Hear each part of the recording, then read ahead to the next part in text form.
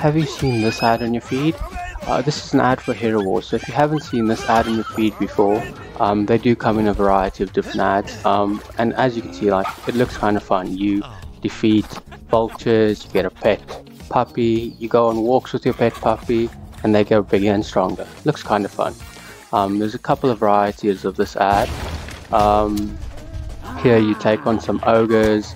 You start off as level 25, very nice. Then you add their level or soul to your level. Pretty good idea. ×2 things, so a bit of math involved as well. It's not too bad. And then there's a bit of a puzzle behind it where if you do the math in the right order, you get to defeat the ogre. So, not a bad ad. These puzzles actually look kind of fun. And then there's a different variety of these puzzles where you start off as a skeleton, see some lady turns into a giant spider, and then you gain their soul. So similar concept, you gain your opponent's soul and you go through a bunch of these different puzzles, gaining all their soul. So we're just going to let the ads play out, and then we'll discuss whether or not these Hero Wars is a gem game or a scam. So yes.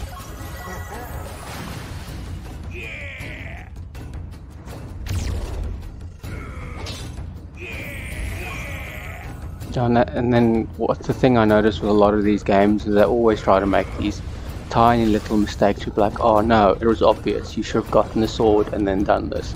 So they do try to catch you out with like, you should have done this instead of this, so that you want to like prove them wrong. And if you look at that scroll bar, it looks like there's a lot of these little mini games involved. So here's another one. Giant ogre spits into a vat of acid, and then you have to save your partner, friend or girlfriend. So there's a lot of different varieties. I think in this video we'll only be showing I think 3 or 4 of the varieties. There's this one as well. I'm not sure entirely what this one's supposed to show. Does she only absorb level 4 to 9s and you got rejected and then beat up for it? But again, similar concept. You start off as level 1, you gain a weapon or item that makes you a higher level, and then you gain the soul meters of your opponents. And that's basically what all the ads tend to show you. A bunch of like very light math, not hectic math. So this one's a bit different. It shows that you've got like superpowers that can take on multiple enemies at once, which is pretty interesting.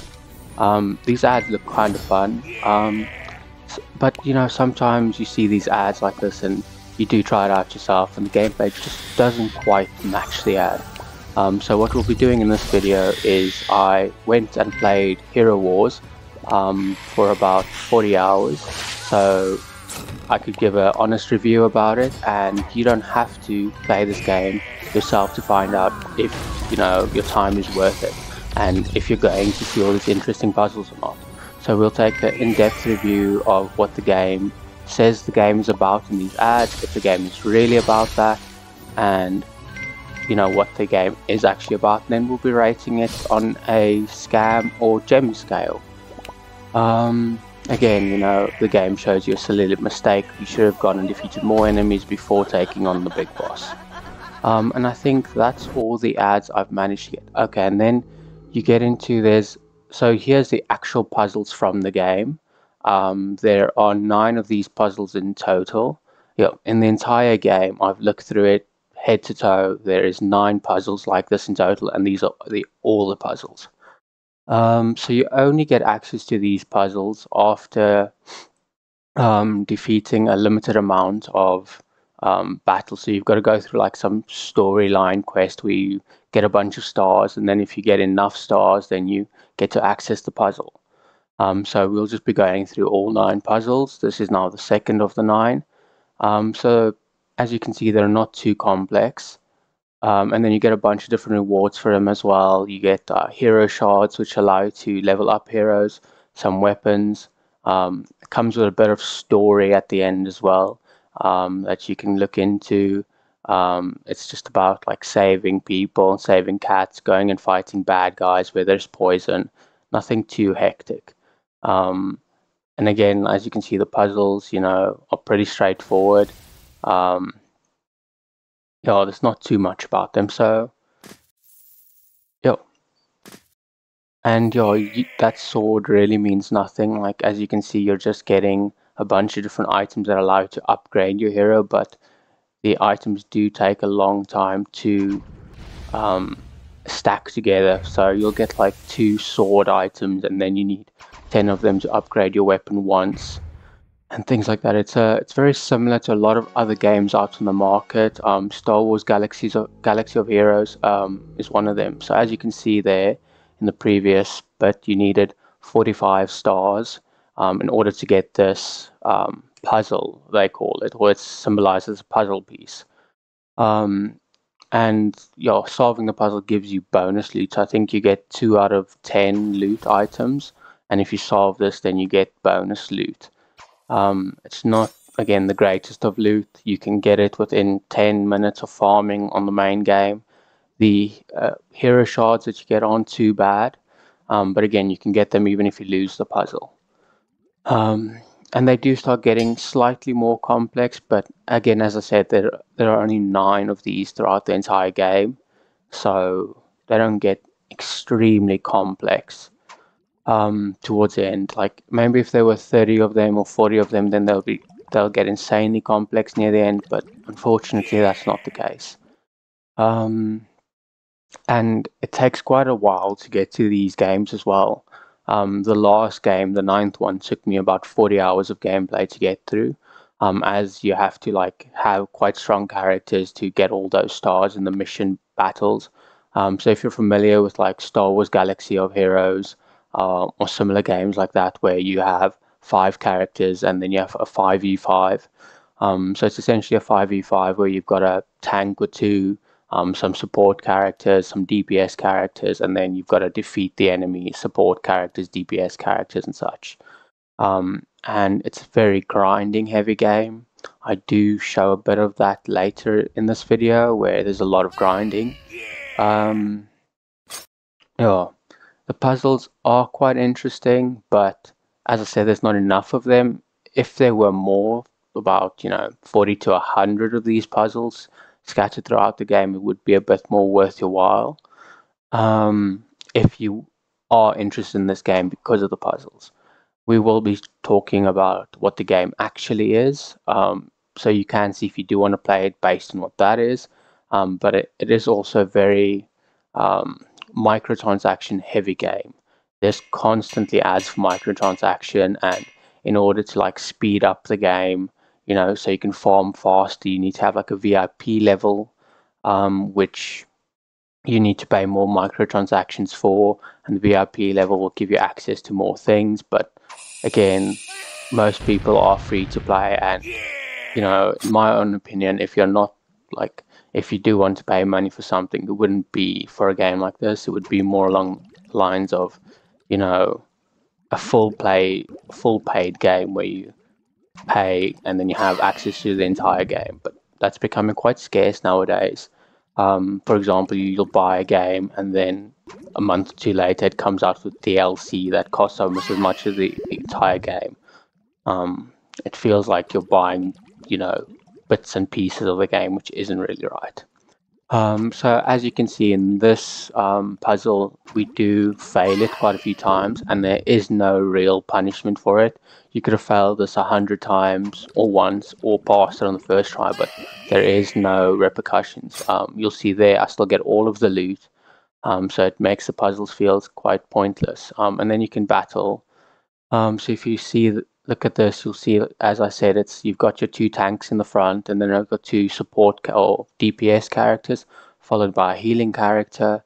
And this is what the main, I guess, gist of the game is, or the main storyline is. You progress and fight a bunch of different enemies on a three skull tiers. And if you were interested in that puppy from the first ad, this is the way you get it. It's not that great. It's not like you rescue it from vultures and you save its life and it's forever loyal to you. And it doesn't grow up either. So you see, you get to choose between essentially 3 different pets. And then you get the pet and you level the pet up and it stays exactly the same skin throughout the game. There's no different adult skin because you've raised it so well. Okay. And this is now summoning of a hero. So what it is, the summoning does look pretty good. Like they did put a bit of effort into how it looks when you summon a new character, so I do give them props for that. And there's a lot of quests to keep you constantly engaged. Like I nearly got addicted to this game, if I can say so myself. Like it is very addictive because you've constantly got special events, you've constantly got new tasks to do. When you start the game, you've got an adventure begins set of tasks that gives you different things because you've just started out the game. They give you a bunch of energy boosts and a bunch of chests that contain items for your heroes. But the game does start getting tedious after a while. I think it started, there's a bit of story here, as you can see as well.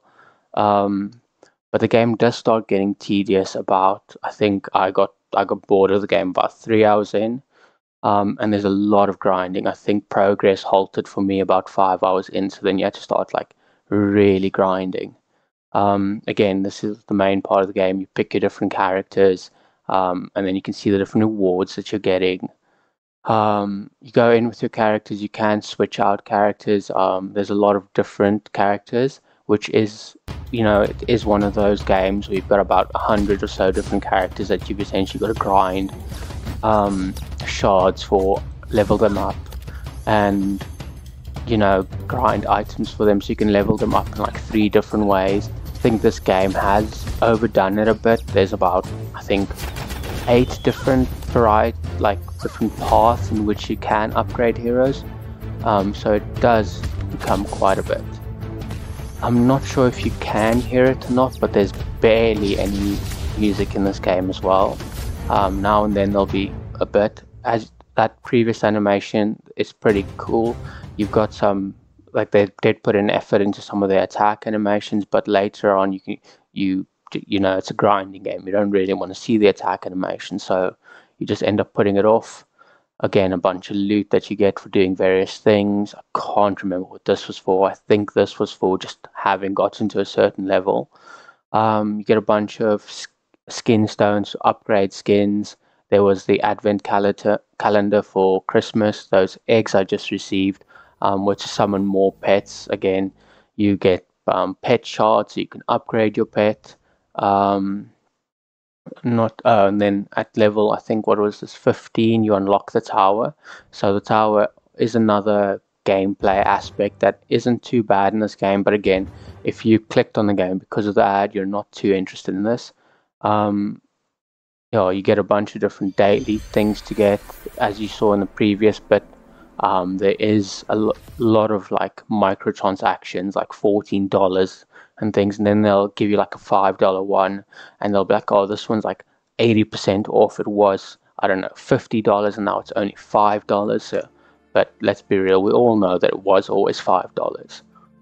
Each day you do get a free, I can't remember what that's called, but you get to summon a free hero every day. So that's, for the free-to-play players, it's not too bad, but you'll see now, like, the amount of shards you get if you already have the hero is ridiculous.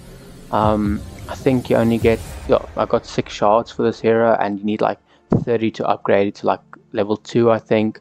And again, there's like 5 stars, so it's quite a bit to just level them up.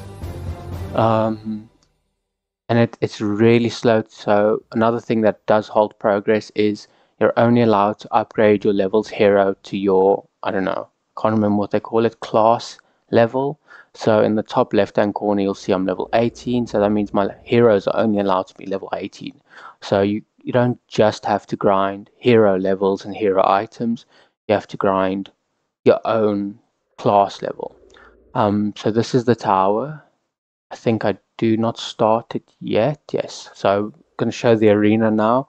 So the arena is your PvP where you go against another team's 5 heroes, and then you take them on with your 5 heroes. So you do get a preview of the heroes. So if you're quite well versed in what a different hero looks like, it doesn't go too bad. And this isn't really fun for me. As you can see, like, there isn't really anything you do. It's all automatic. Like, you don't click on anything, you just start the battle, and then it automatically goes by itself until one of you win or one of you lose.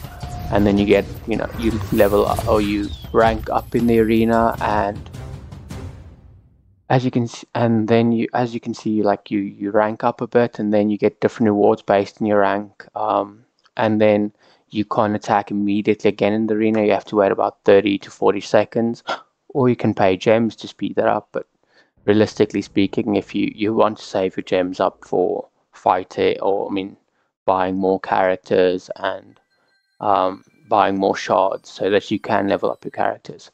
So this is the tower. There are so it consists of, I think, 50 floors, and each floor has a possibility of 3 different things. A battle, which is what's happening now. So you pick your heroes, and heroes' health and energy meter persists throughout the tower. So if one hero dies, you can't really use them again in that tower unless you buy resurrections for them. This is a bit more fun because you can click and automate this if you want to, but it's not that great either. And then you get to this part here. I can't remember what it's called. Oh, you get tower points as well, and tower points you use to gain money to upgrade your heroes, as well as points to use in the tower shop. And then you can use the skulls that you get from winning battles to increase your damage, increase your defense, give a hero more energy, resurrect a hero, things like that. And the third option will come along shortly, but then there'll be a battle in between on floor 4.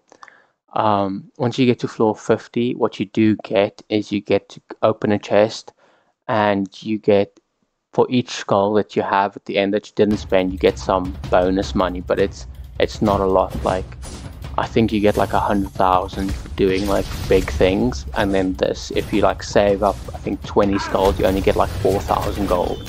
So it's not a lot. It's not really worth it.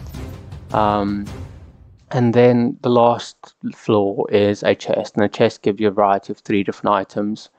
Gold, tower coins, or random item that can be used to upgrade your heroes. The items are not too bad. If you're VIP levels, I think 6 or higher, then you can unlock more chests, but you don't really want to be VIP level 6. So this is the expedition. It's basically you send your heroes away to farm or murder these goblins, and then you get items after a set amount of time. Again, very common in a lot of games that look like this. I think, what was that game? It'll come to me. Monster Hunter also has a system like this where you send out your pets and things, and they will go and fight on your behalf, and you're not really can access them in a set amount of time. The rewards for this aren't the best. I think they do get better the higher level you become, but again, it's not really too much effort. You pick your heroes. Ideally, don't want to pick them like I'm doing now. You just want to click the button auto, and it will auto pick them for you. There's no real penalty to this either, so it's not really too important to pick heroes properly, because you just pick your heroes and then go about it. As you can, I think you can hear as well, there is no music in this part of the game. Like, it's a very silent game, this as well. I feel like if you're playing this game, it's probably going to be playing on the side while you're watching a YouTube video or listening to music or something like that. You're not going to really be listening to the music of this game. So this is can't remember what this is called. This is the Outlands. Essentially, it's a big boss, so PvE, I think, but you've got one big boss, and you get all your characters that you have available, and then you take on the boss. So just one boss, no minions, and the boss gets harder and harder as you progress, and the rewards you get are okay, and the rewards become more and more as you get higher levels. Again, not the most fun part of the game. I think the tower and the dungeons are probably the better parts of this game. And then you can open a chest, get Outland coins, you can be used in the Outland shop, or intelligence skin stones, depending on what you're doing. and that's just used to upgrade skins which give you more powers and things like that. So this is the Outlands store where you can buy shards and other chests and items. There are 3 different types of Outland challenges which give you different skin shards for the different types of heroes, and they do restrict you on your heroes. So you've got the spider, and the ogre, and that's about it. So then you have to join a guild to access this next part, and then you access dungeons and you can get titans and level up titans. So again, a whole nother leveling up system that you need to grind for. So you need to grind for like that vial, and that will level up your titans. And you harvest like these titan gems that will allow you to like summon more titans. And yeah, and then you also do need your heroes to fight here as well. But it's not that hard. Like if you're able to access this, your heroes are able to defeat more than your titans are able to. So do not worry too much about that if you do intend to play this bit of the game. The main focus on this is trying to get stronger titans and get those titan shards, I think they're called, and titan shards are contributed for a whole guild. So if you're, I think, 20 people in the guild, each of you contribute titan shards, and if you reach a certain limit, like this one, 1,800, then you get more titan summoning stones. And if you want to, you can spend more money to get Valkyrie favor to make it easier to play the dungeon. The dungeon does give you access to these shards, so you can upgrade another path of your heroes to upgrade more aspects.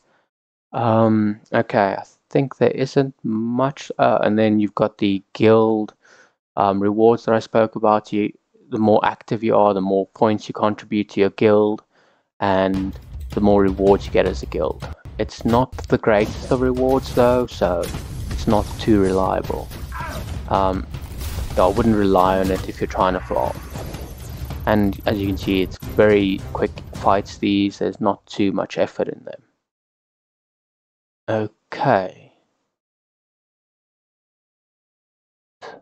So you get those flasks, and each time you do fight a floor, so there's a bunch of floors, probably thousands of floors.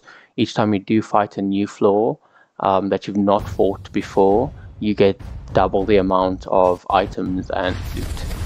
And what happens is every day your Titan's health refreshes, and then you can start again. And every time you get to, I think, a 10th level, it takes you back. So if you get to level 20, then you can start the following day on level 10. And if you get to level 100, you get to start on level 90 in the following day. So it's essentially just constantly going deeper and deeper in the dungeon and not really having to redo much.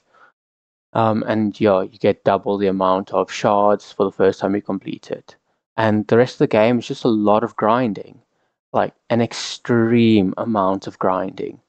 And that's it. I've played this game for about 40 hours to get to level 55. With an extreme amount of grinding. The game did get very tedious as I spent just hours and hours grinding for items so that I could level up certain heroes, so that I could get further in the quests, so that I could get more items to level up more heroes. But that's basically the gist of the game. So if this is what you're into, then the game would be for you. But if you did want to play the game because of the ads, it's probably not for you. As a game on itself, I'd probably give it a 4 out of 10. A lot of similar games exist. You'd probably rather want to go for a game you're interested in. So if you're interested in Star Wars, you probably want to go for the Star Wars version. If you're interested in Marvel, you'd probably want to go for their version. I wouldn't really go for one like this where it's not characters you relate to or really want. Yeah, there's not a lot of features in the ads that are in the game. The main one is those 9 different mini games I showed you, but there's nothing else. You don't save your dog from a vulture. You don't, fight level 2s and gain their souls to become a higher level. That would probably be one of the more fun parts of the game, but unfortunately it's not in it. It's unfortunate. I feel like they only added those 9 mini games so that they could cross some legal barrier to say that, oh no, it's not really a scam, we do have it in the game.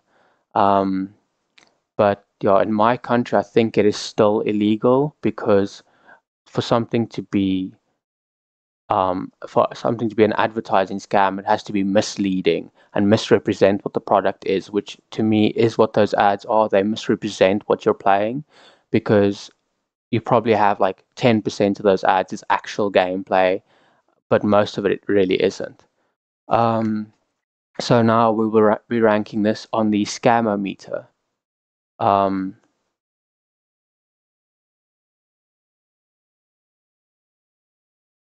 And there it is. There's the final result.